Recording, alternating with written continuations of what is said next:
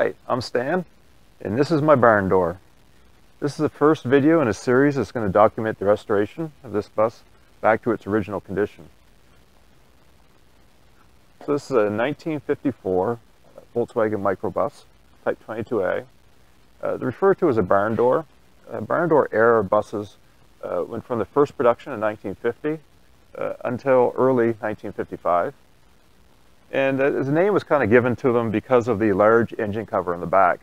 It has a fuel tank and spare tires stored above the engine, whereas in later models they moved those to have a larger rear hatch.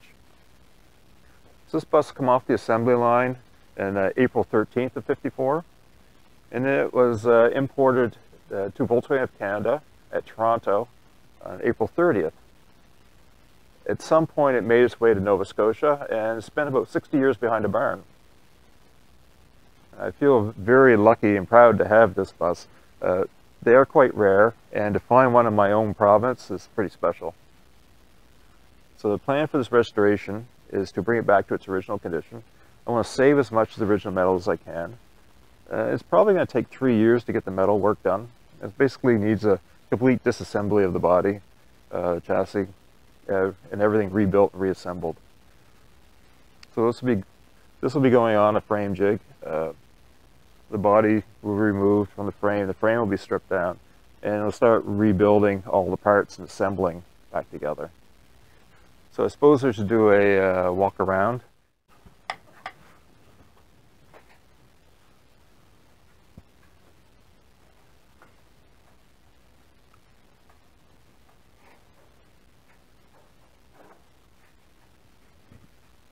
So this is the right side, the good side.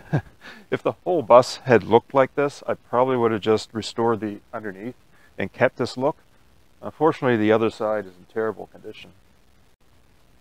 So starting in the front, the doors are in nice shape. This one actually is in really good shape. Just a little bit of rust here. The dog legs will need replacing. B-pillar, of course the bottoms are gone off of the pillars. The cargo doors are actually in nice shape. The only rust in them is at the very bottom. I just have to replace a little bit there. This quarter panel is actually in nice shape. The bottom lip for the wheel well is actually perfect, which is quite surprising. It's had some fire damage. It didn't get hot enough to really damage the metal, just burned the paint off and then rust. But it didn't rust much, so it's actually very repairable. Once these are all removed, I'll be able to get them back into perfect condition again. So on to the rear. The rear is actually pretty good on this also. The rear window section is in nice shape. Have to be replaced a bit around here, the rust. The corners are actually not bad. They'll have to be smoothed out or bent quite a bit. Someone has cut in a new fuel filler into the back corner. That's not original, has to be filled in. The bottom corners of these will have to be remade. The engine lid actually is the one part that's had a fair bit of fire damage to it. It's all warped.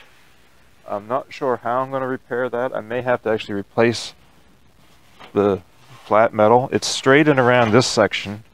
We'll see when I get it apart. Once it's stripped, I get this on the table. We'll see how it happens when I try to smooth it.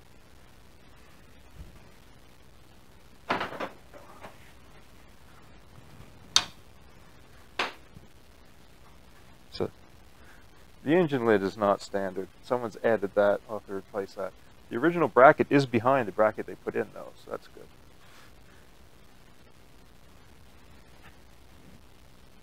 So the spare tire tray, the front section is good, the back is pretty much missing.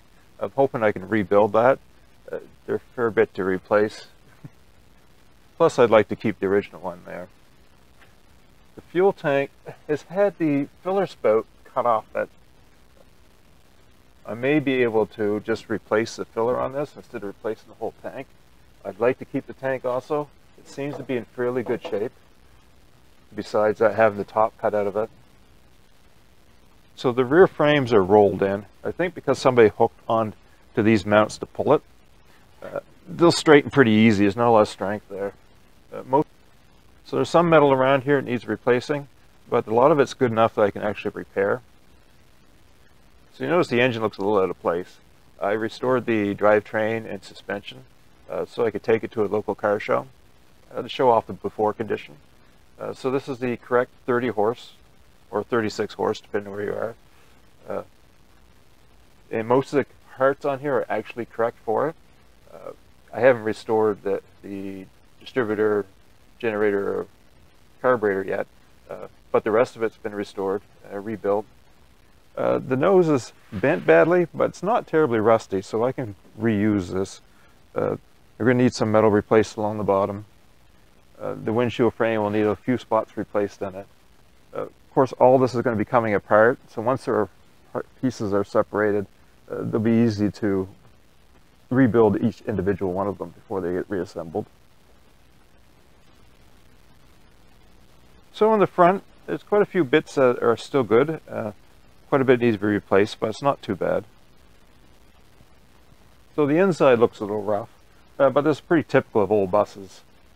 And most of the parts in here will have to be replaced.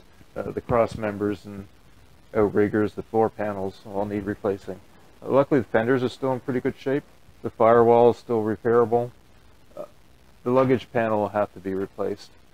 It's too far gone. It just, yeah, not much. So this is the bad side. These two openings were cut into it when it was fairly new. It had two doors. It had nice quality latches with pins, and they kept the original windows and everything right in the panels. I'm not sure what they were for, but it was probably to load passengers in the front and possibly put luggage in the back, because this would be level with the rear seat. And so this whole side will have to be rebuilt out of donor parts. Except for back to here, I'll keep this section because these vents are in really nice shape. And the metal's actually not too bad back here.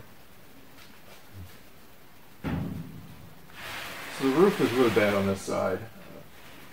It had a lot of damage. I think it was rolled on its side at some point. Bent this up. And plus it's all the rust. So I'll be using a donor roof. I have two donor roofs. So I'll be using parts of those. I'll probably save some of the roof. I'll save the front of this one and then replace the back section. The roof rails I'll just put in all new. So the driver's door is not too bad. It's a little worse than the passenger side. It's got a few dents, but I'm going to take the skins off the doors to repair them, so they'll be easy to remove the dents.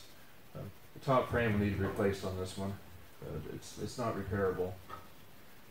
You can see where the front nose has dropped down over the frame and caused this sag. So I guess that brings us to an end on this video. It's my first time doing this whole video stuff, so bear with me as I kind of figure it out. The next video will be stripping this body to prepare it for the frame jig. If you're interested in seeing that, please subscribe so you don't miss it. I'm going to add a bunch of raw video to the end of this for some that might be interested in the details. So that's it. Until next time.